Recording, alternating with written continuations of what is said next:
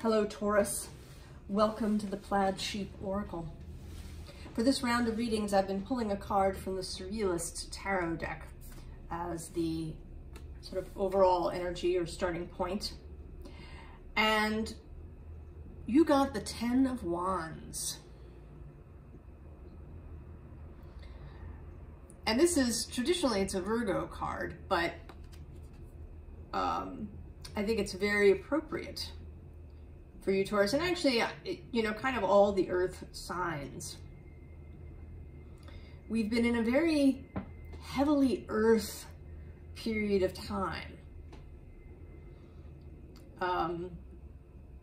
A very materialist, and I don't mean in the sense of people wanting to own a lot of stuff. I mean, that is a component, the equating of success with, you know, a certain level of material holding, right? How much do you have?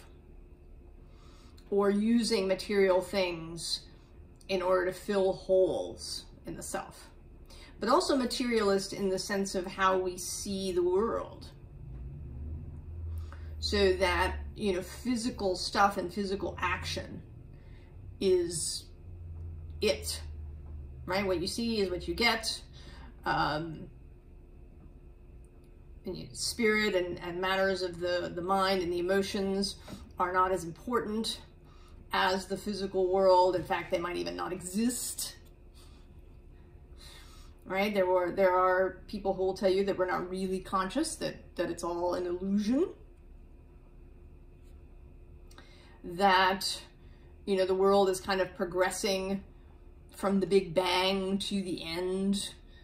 You know, everything is moving in a predetermined way, right? That we live in this sort of determinist society or universe. That we live in a universe that's based on these very physical laws that cannot be changed. And even in the quantum world, right, the many worlds theory, right, this idea that we can reconcile quantum effects by saying, well, everything happens everywhere. Right, everything will happen eventually, right? So there's all these other universes that pop into existence every time a choice is made. And that reconciles the idea that, you know, maybe particles are choosing. Right? We don't, yeah, that's airy-fairy new age crap, right? We have no truck with that. You know, the physical is what matters. Medicine is based around that. Government is based around that. How we deal with other countries, right? You have to, you know, show force towards somebody else if you're having a problem with them. So we've been living in this very, you know, sort of everything is material, kind of a world, a society, at least here in the modern world.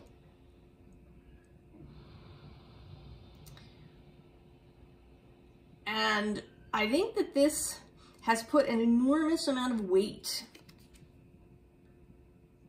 on the earth element and on those who walk around with a heavy or a large earth presence in their chart, right? Whether that's Taurus, Capricorn, or Virgo.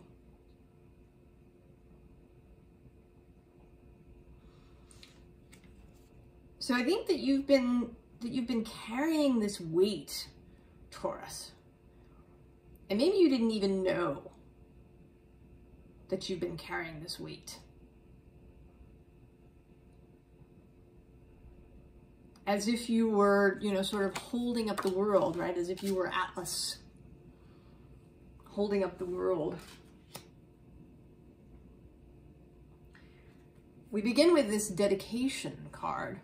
And normally, you know, I've been going on in other signs readings about you know, the beauty of being a disciple, of being, you know, having discipline for something, of being dedicated, of, you know, being like the Grail Knights. But I think that Taurus has been dedicated to something that's not working, to seeing this world, right, from this very materialist perspective. And this applies to those of us in the spiritual field, right? You know, we can have all these ideas about, you know, energy and energy medicine, how everything's vibrating and so on and so forth. But once we, you know, when we step out of that mindset, right, and we're just, you know, moving through our regular life, it kind of gets forgotten, right? And we move back into this materialist set.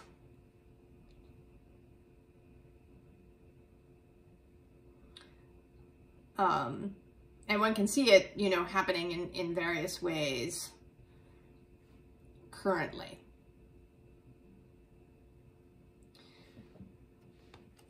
So I think that there's a dedication, and, you know, maybe you think that if you turn away from this, you know, kind of physical view of things, that it's sort of a betrayal of some kind of your Taurusness, of the physical, of Venus, of, you know, that maybe you're saying that the physical doesn't matter, that you're joining up with all those people that want to transcend the physical. But there is a way to hold these things in equality, right? To hold this, you know, the beauty, the sensuality of the physical world, right? Of, you know, that, right, like the smell of soil after the rain, right? Or, you know, the feel of,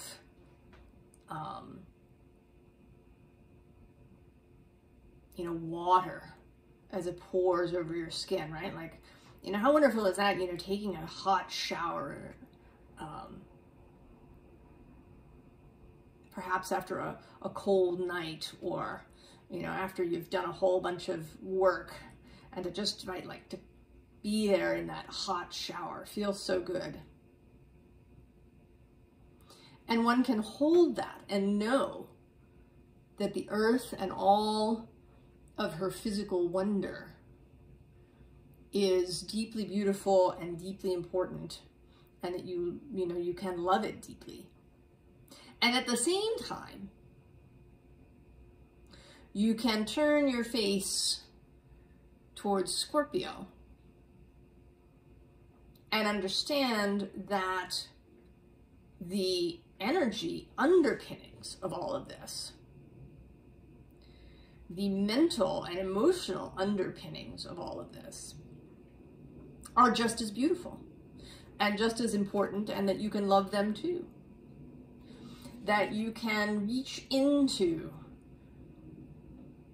that quantum space, right, in order to collapse the waveform in a way that is pleasing to you. And that this is not a betrayal, right? That you're not required, you know, to do it with sweat.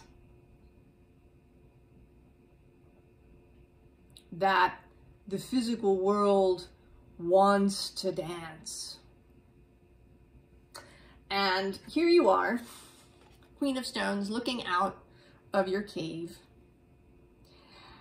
And, you know, you've been in this cave, you've been holding your position, and you're looking out with longing for this freer space, right? Because you can see, right, out of your cave, you see this other beings dancing in ecstasy.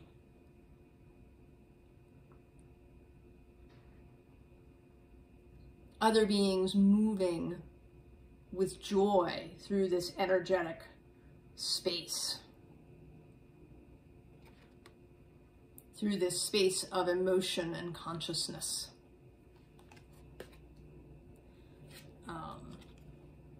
Right? Seeing, using intuition, using all of the senses, right? Not just those that we think of in the physical, the usual 5, but other senses too that, you know, reach through into the deeper spaces, into what we call the quantum realms.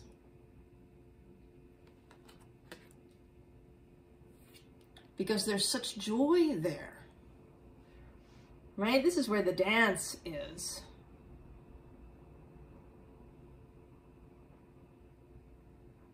You know, the earth dances this way. I read somewhere about a study that talked about how plants use quantum effects, right?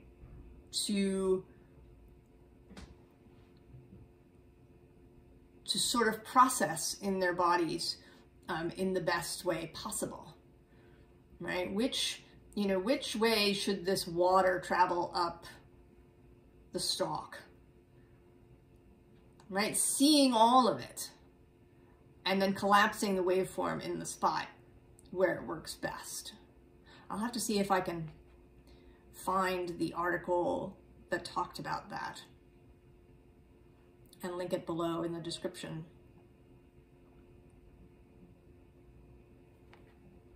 Right, and I'm quite certain, you know, that that evolution and change is not, you know, a linear process. Right, that the earth and her inhabitants are frequently using this effect of being able to choose by dipping into that field space, to choose timelines, choose paths that are of greatest joy and benefit and beauty.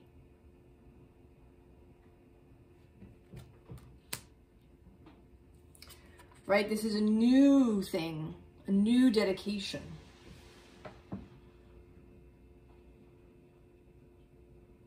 Right? If you were, you know, sort of dedicated to this materialist philosophy,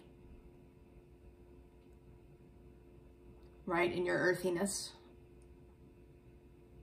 that you can now rededicate yourself to a different view, to one where there is both spirit and matter, where it's a dance,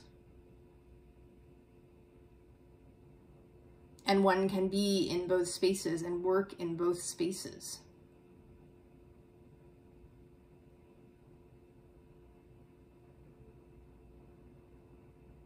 And that, you know, this is kind of perhaps how we were meant to travel. I mean, it could be that we needed to go through this, right, to come out the other side. That it was a process for us in learning. And that it won't be all of us, right? We're not going to suddenly, as an entire 8 billion population, flip over into this kind of view.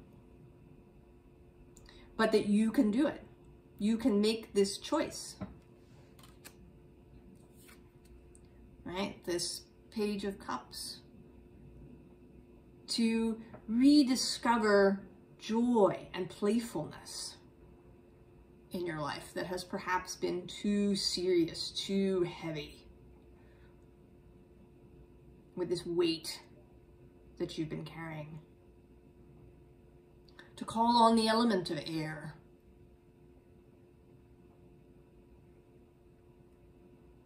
To learn to move in that electric space.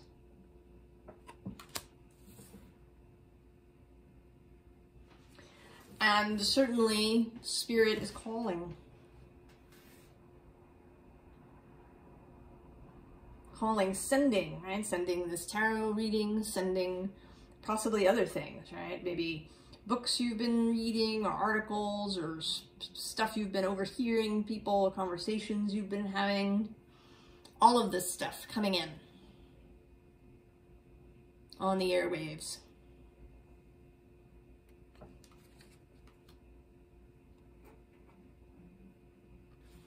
Right? Calling for movement, for freeing up, right? For freeing up your ability to move.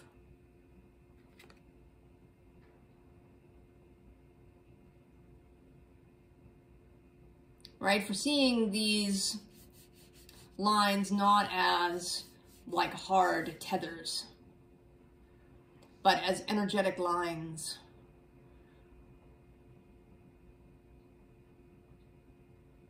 Allowing you to shift and move with greater ease and flexibility.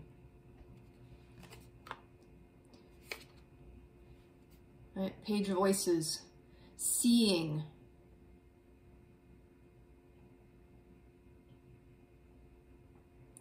Seeing a new vista opening up. Receiving new information. Gaining clarity.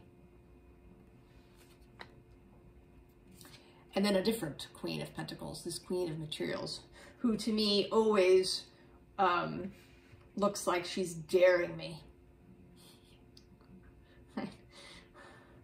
Do it, I dare you. Be fabulous.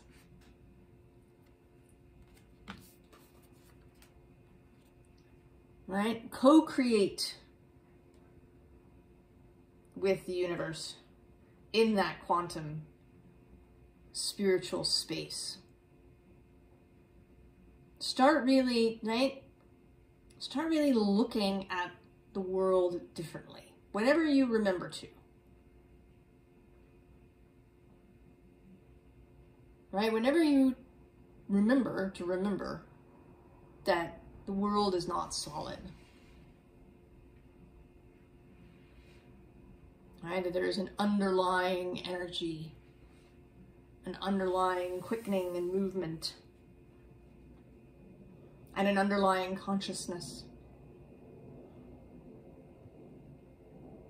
You know, in my cosmology, everything is conscious, everything.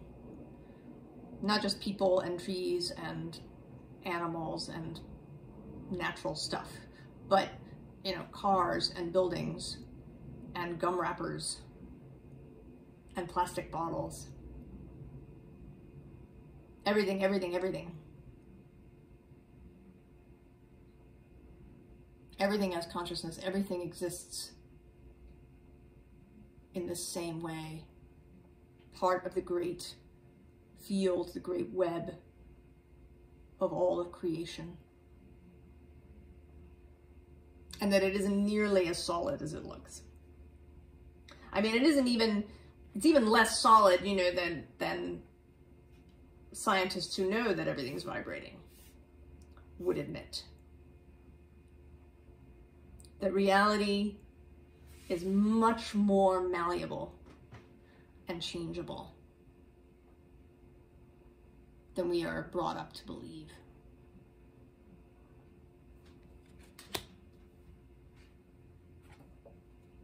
So I think you are, right? You've been looking out of their cave, and now I think you are ready to get in your boat. To get in your boat and go. To change your mind, to see things differently. And to see things, right? I mean, here, right? Venus is your planet, your goddess, your energy.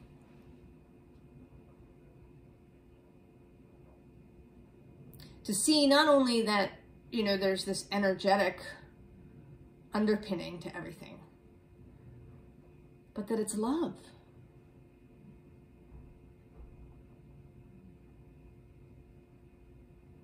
Right? That it's love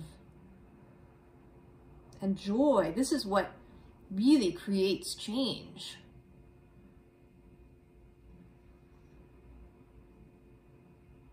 Right? Within the world. Is to be able to see the world with love, to look at the world with loving eyes,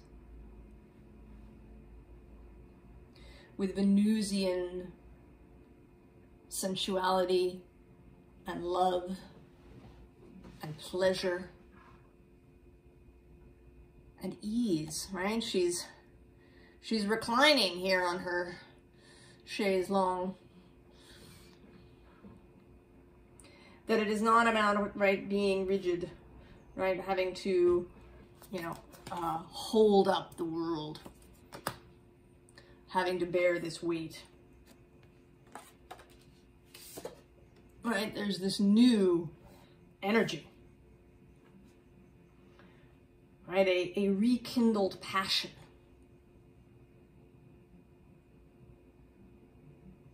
You know, the 2023 reading for you, if you're watching this when I'm recording it, was about reclaiming your magic.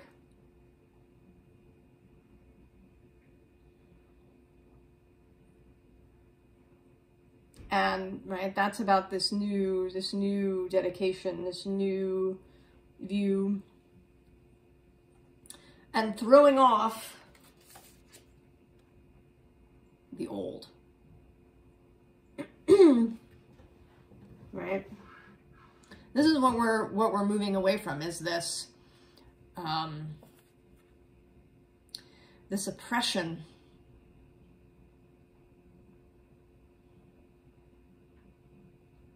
This is the Tower in this deck. And sometimes, right, that's what the Tower is about, right, is about breaking down ways that we have oppressed ourselves. Ways that we have restricted and bound ourselves into place. Right, where we've been shouldering too great a burden, too great a responsibility.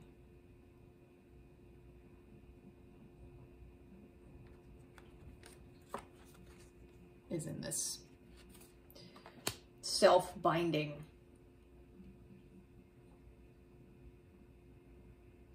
You know, certainly many people in the world, you know, suffer with external oppression. Right? Governments and families and all of these things. But many of us have this internal oppression. And I think that in some ways it can be more difficult because it may be unseen. It may disguise itself as excess discipline or as, you know, being responsible.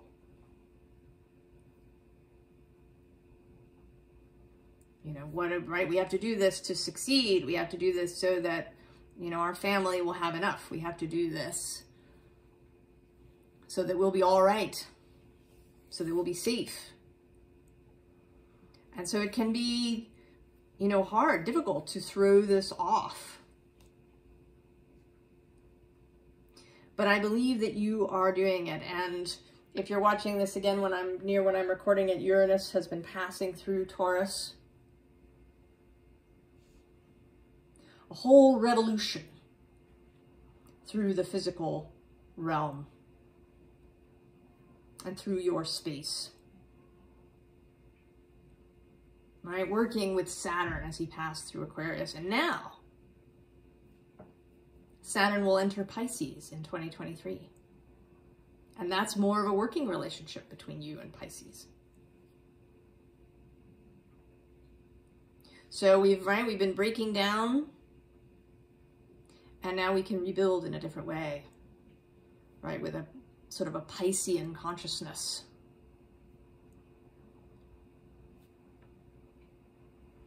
Of the eternal, of the spiritual, of the unseen.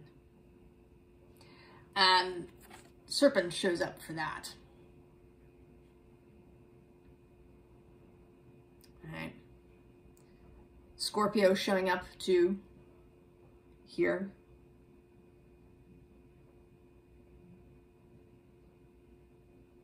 Scorpio is a little bit of the Tower as well, right? It's considered Mars energy.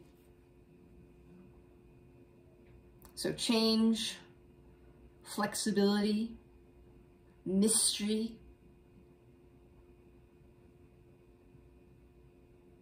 subtext. The serpent is all these things, as well as earthy, right? Animal. And under that is letting go. So here, sort of, and this is a little bit of early advice, we have focus, but in a soft way. Right? This is a sort of a gentle green path to follow. You know, it's not strict or rigid, but beautiful and sensual.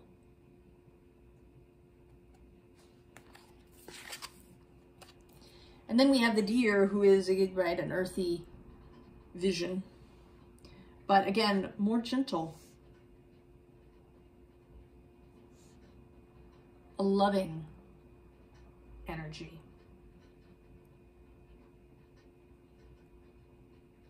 That isn't, right, shouldering the whole burden.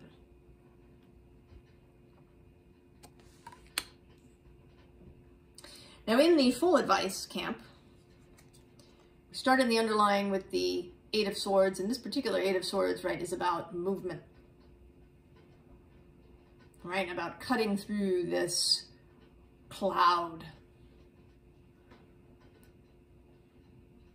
about breaking through what has been a storm over us, what has clouded over us, what has been weighing on us. And under that is the Queen of Cups,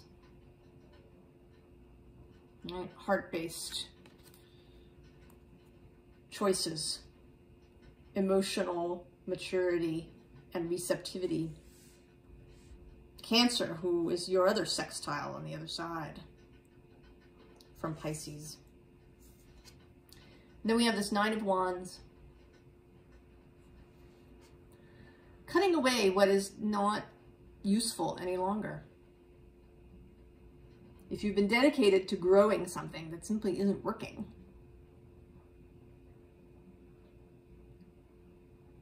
right, then, right, just stop.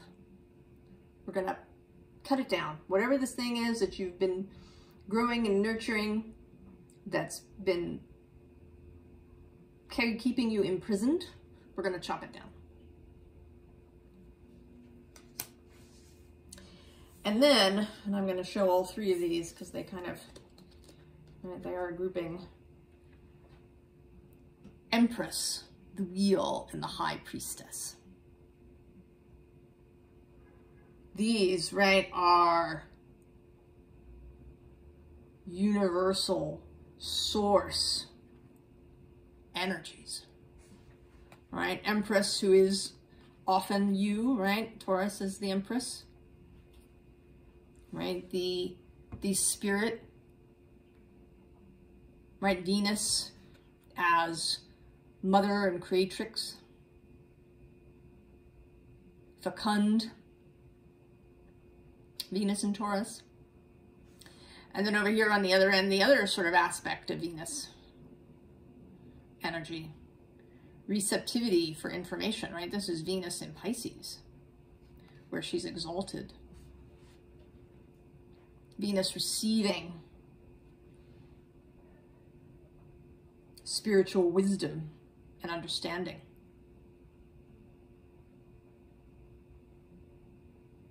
All right, the feminine energies of the tarot.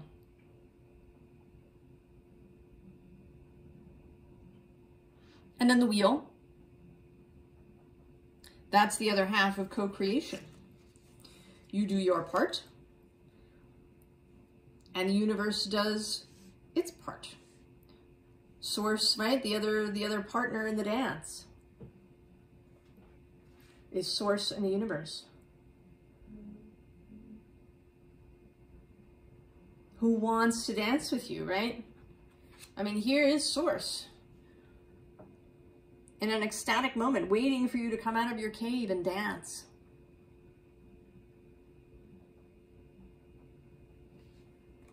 And I do think that you are about to do it, Taurus. I mean, currently, if you're watching this when I'm recording it, we are just a few days, 6 days from Uranus turning direct in Taurus.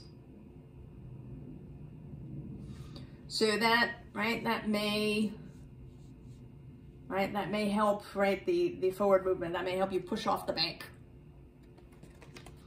There's been a whole sort of turn in this past week. Mars turned direct, Mercury will turn direct on the 18th, and then Uranus on the 22nd. And then there will be in this nice-ish period until April when everything is direct and moving forward. And you can use that energy, Taurus, that forward momentum, the upwelling of energy to help you, right, to leave this oppressive space.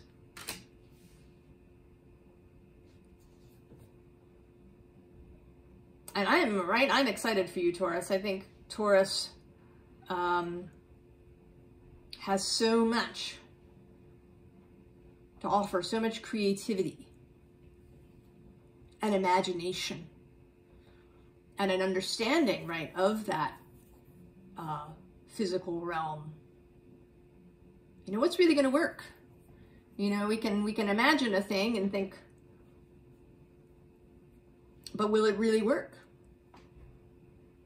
Right? Will it, you know, be as we think it will in the physical world? And Taurus really has an understanding of these things.